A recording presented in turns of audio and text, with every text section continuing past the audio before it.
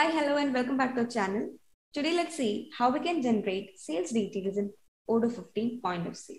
So when you open point of sale, you can find a dashboard where you can view all the point of sale as shops and bars created. And here we can find a menu where you can track all the orders created, then all the sessions opened, then payments done. And here we have a reporting menu. So when you click on this, we have two reports. One is to analyze all the orders. Then along with this, you can find a report, sales details.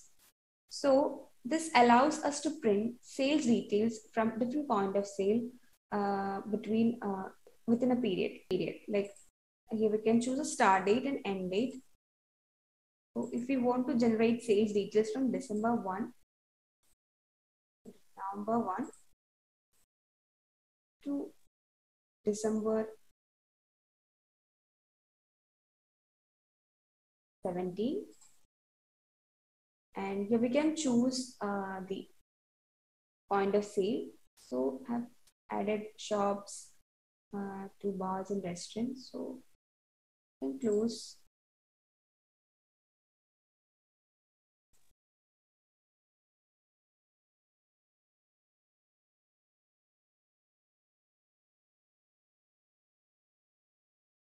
Now let me change the end date as 50.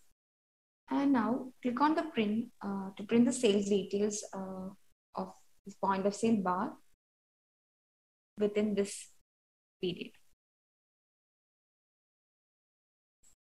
So here we can see the sales details from November 1st to December 20.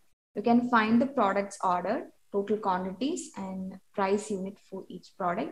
Then the payment details, what all payment methods were used to make the payment. So you can see the total payment done through bank and total payment done through cash payment method and the total taxes applied.